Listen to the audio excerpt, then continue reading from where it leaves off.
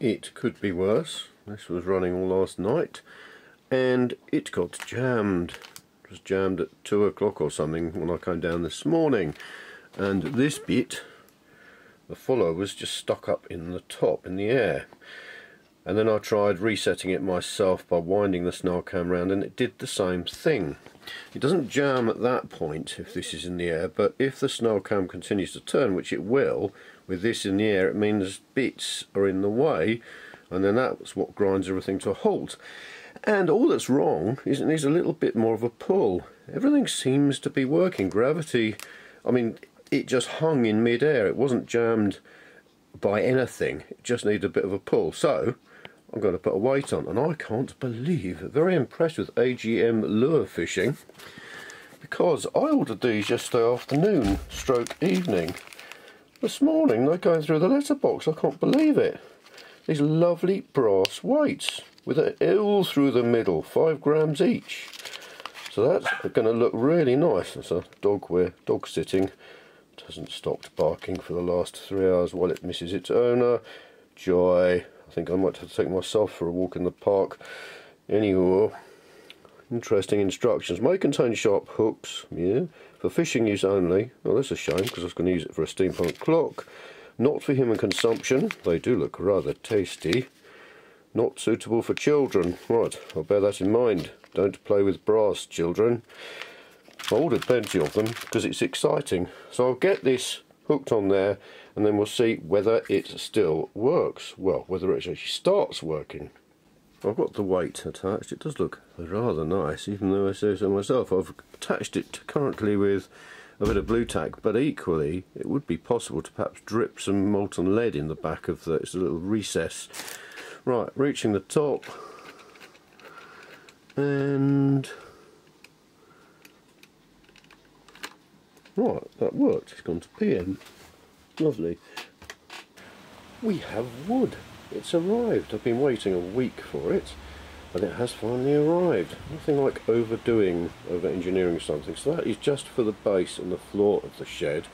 The actual shed itself, remember from last time, let's see, a thing is that, which I really can't believe that actually makes a big shed, sort of 6 by 8 or something or other. I can't remember. Perhaps I got inches and millimetres mixed up or something, or metres and inches, don't know. Unfortunately though, one thing they didn't deliver were any screws. Would you believe it? Builder's merchant, a week to get the order together, no screws. But look what I found in the extension. I needed, okay, there's my plan. I needed 3 screws for each joint, 14 joints, 52 screws. I thought, no, there's only a few of these left. I just counted them out and there's 62. Brilliant. So there's actually nothing to stop me from starting building it. Very exciting. This is all very interesting.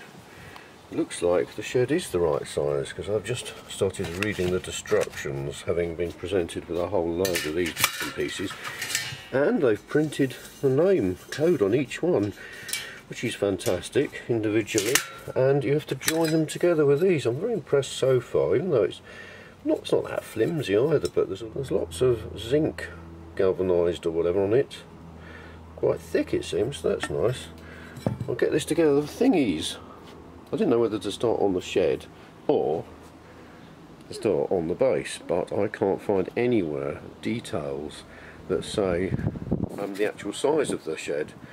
It's so flimsy I didn't know what to think.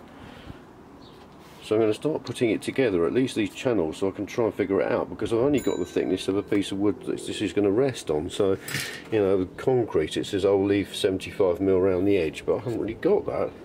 So it's the gift to myself that keeps on giving. Look at that. My son has designed for a school project a steampunk style seat. I'm just printing all this, and it's printed all the lower bits. Now I did wonder whether it would cope with this. Look at that.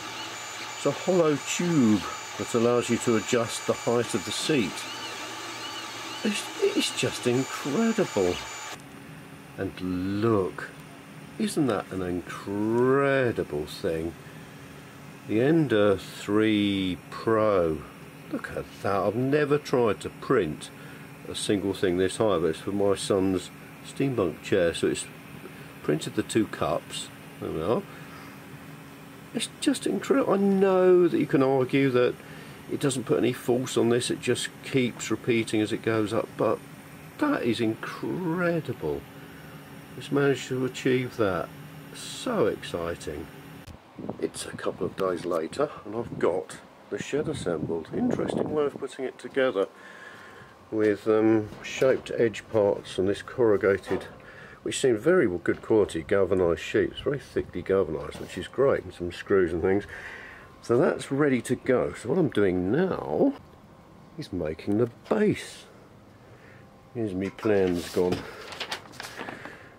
Right, slightly simpler than before, slightly less pieces, and I've almost judged it right. I haven't actually worked out the flooring, the floorboard, obviously complete overkill, although there was the cheapest way of getting it using decking, and it's all treated. I decided to pay a bit more to get the proper C24 quality of preserved timber, which is good enough for building structures, houses and things, because it's proper pressure treated, and no one's just painted on or sprayed a bit on to make it look nice. You can see how far it's actually been squeezed in under the pressure. I'm also going to paint the ends that I've sawn with some preservative of my own. You can't beat a bit of sawing action. Let's saw this off.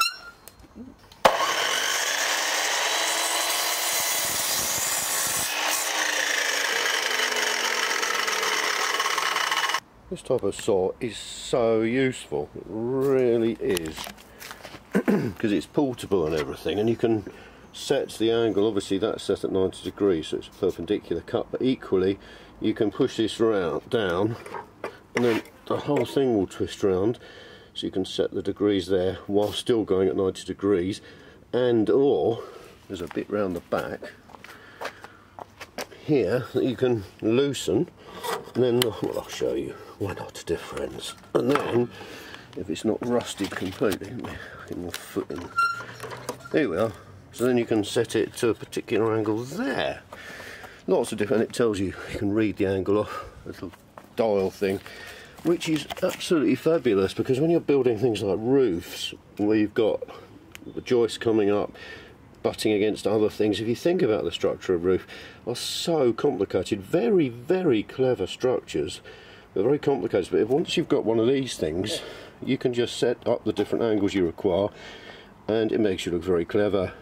Oh yeah, that's right, after I finished building the extension, the brickwork and all that, I didn't feel confident enough to do the roof timbers to create the structure of the roof structure. So I got a professional roofer in, an amazing bloke, single bloke, came in. The only equipment he had was a handsaw and a protractor, like a school protractor, and a pencil. That was it, no other equipment. Absolutely incredible, and he built the whole really complicated roof structure, staggered roof structure, just using those tools. Amazing skill. Anyhow, I've now got my kit of bits together, which is terribly exciting, so I will now go and have some lunch and then build this base. I do sometimes wonder about my culinary choices. Hottest day of the year, and I'm having vegetable soup and toast. I do like vegetable soup and toast, and I've got Fanta to sit in front of. I suppose if I was clever I could have had gazpacho soup for Red Dwarf fans, but no. I am just wondering whether this project, or this part of it, could take a hell of a lot less time than I thought it was. I've been dreading it a bit, waking up in the middle of the night worrying about ventilation, water, just get on with it. I've also decided I'm not going to stay near, preserve the ends of the wood, because, well, here we are. That's not a very good example really, but we can't see it on the camera, but the preservative has gone all around the outside, and if every one of these is smothered with some nice thick glue, no affiliation, haven't used it before, but seems to be readily available and it's waterproof to some standard or other, then that's going to protect these against water ingress and stick them all together. I could have cut lots of lovely wooden joints and things, but you know, I just want a shed basically. Not a work of art, just a shed. There comes a time when you just have to start it. Stop prevaricating, thinking about how I can keep it square, how I can do this, that and the other. I've swept up over there so it's all nice and clean, if not level, and I just thought, just get on with it. And then my wife said I'd had one lunch, and my wife said, oh, do you fancy some mushrooms, fried mushrooms on toast? I said, oh yeah, that'd be nice. And so 10 minutes later I had another lunch, prevaricating even further. Very nice. Now I've got to bend down and things, although I think I'm going to work out how to do this standing up. Now I can't bend down, so I'm just going to put it all together. The joints will stay flexible for 24 hours. It's very satisfying, squeezing all the lovely glue out and getting a really nice tight joint. Brilliant. I'll get the other middle ones done first, and then we'll move on and get other bits done. Most satisfying. So I've got them screwed together, and now I've turned it upside down so I can get this top bit on. Front to back. The back wants to go up a little bit, which is good. Back is level. Fabulous. And remember how much time and trouble I took when I laid these originally for the original wooden shed, which then got moved up the garden. And that's not bad at all. I think what I'm going to do now is use this damp proof, of course, as a spacer. Cut squares of it and use it as a spacer. That'll have two purposes, three purposes in fact, so it can't be bad. It'll keep it off the ground and level it. It'll give a space underneath for air to travel around so it doesn't get too damp, because I'm going to put a damp proof membrane underneath the floor, and something else. It'll keep the wood off the ground so it won't be so wet. I think that's it. Right, let's get on and do that. That works really well. Oh, there's this corner. You can see how many. I think there's about 20 there. I did the front first and then moved to the back. And you can see how high that is. That's got to be about, I think it's 45 layers. But, you know, needs must.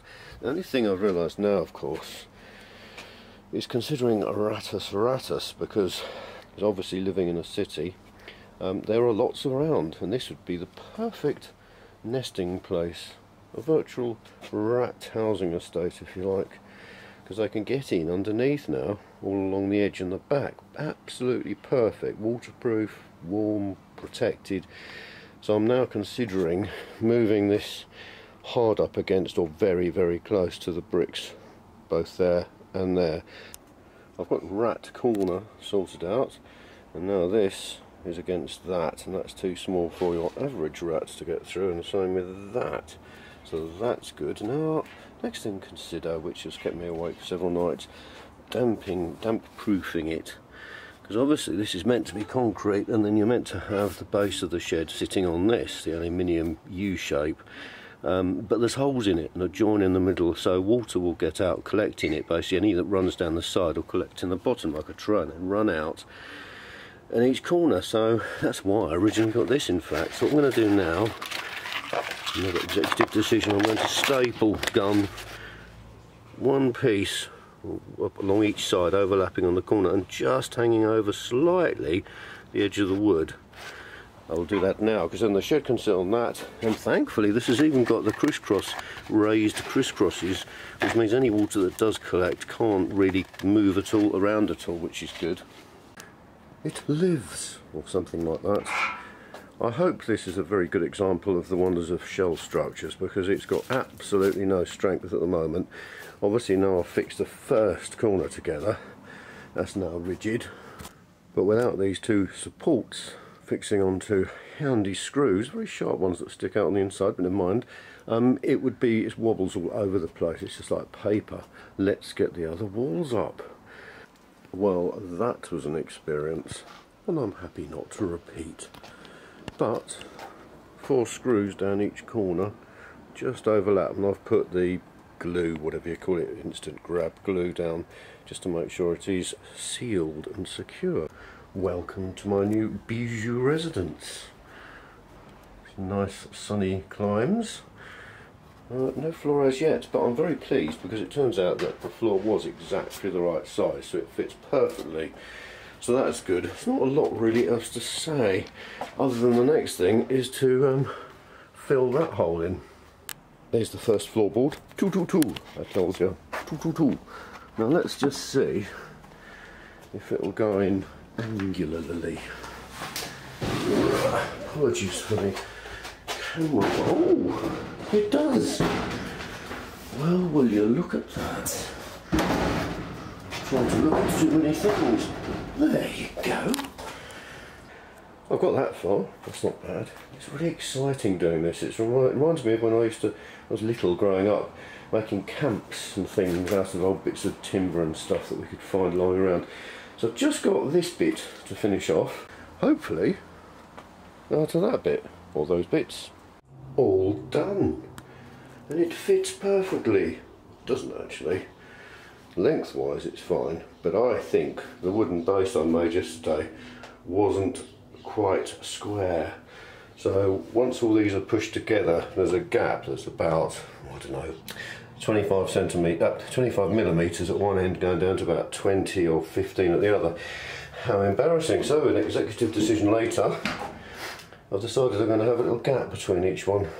The instructions say these gable end cover things, I have to bend them myself along these strange sort of dented things. Now, in the past, I would have struggled with the vice, but not anymore, dear friends, because look what I've bought. I've been meaning to buy one of these for a long time. Cast iron and nice big magnets. That, and bearing in mind I'm looking through the viewfinder, right, that goes on there. It's a metal folder, and the other one, the other side, consists of a series of different lengths of the something else sharp that you can take out and lock in. So if you're doing a sort of trapped, hidden catch-22 type fold, you can replace the relevant ones with the right sizes. Don't want to go too far this way, so line that up and you tighten your vise. Oh, look at that, a little bit tighter actually. Quite sure how much tighter to go, because you, let's have a look. Oh, look at that. Ooh. That's so exciting, being able to do that now finally, because you use pliers and use bits of the vise and it never works out well. I might even tighten that titchy a little bit more. A little bit up. Oh, joy unbounded. Excellent. We have a problem, Houston.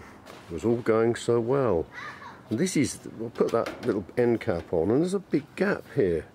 Now I reckon they have accidentally made a mistake, because this ridge overlapped in the middle when it joined. It quite clearly, well, quite unclearly shows how to join that ridge section.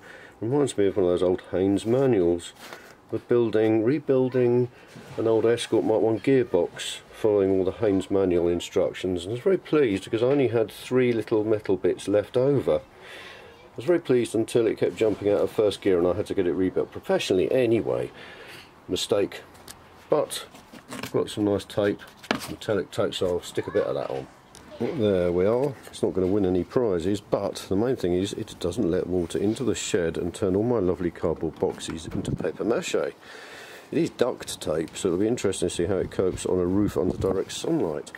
You may remember it from such classics as how to build the pretend mercury compensated pendulum from the chronograph clock. It's lovely stuff. It's very satisfying because it's very sticky and it keeps its shape. Anyway, stop massaging that and get on with it. So there we have it, hopefully waterproofed and complete. Now, as with any steampunk shed, it definitely needs some sort of decoration to imply what it contains. So I think it's only fair to put a gauge on it. Lovely, but what's inside the shed? Da, da, da. Thanks very much for watching with a lot of echo. I'm very pleased to say that I'm still testing this and it is working perfectly.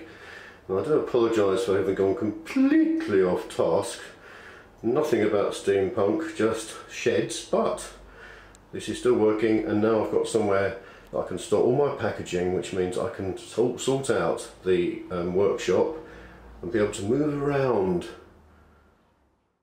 I've just realised that no shed themed video would be complete without some sort of comment on how good it is, will be.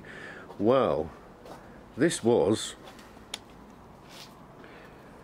an Absco Premier Garden Shed, Australian made, and I decided to go for a metal one this time because I have got 3 wooden sheds and a wooden loft, and they're all full of junk, so I thought I'd go with a metal one this time. It was pretty easy to put together. It looks like it's going to be waterproof. It cost about just under £300, which isn't bad for one that size, considering it's got a 20 or 30 year guarantee against rust and things. So that's not bad. Very pleased with it. Also, the company I ordered it off had them in stock and delivered them within 5 days, which is amazing, because you look at a lot of sheds these days and you can wait up to about 6 months for them. Don't know why that is. Anyway, thanks again for watching. Well, that didn't take long. Waterproofing test coming up. Ooh. Droplets.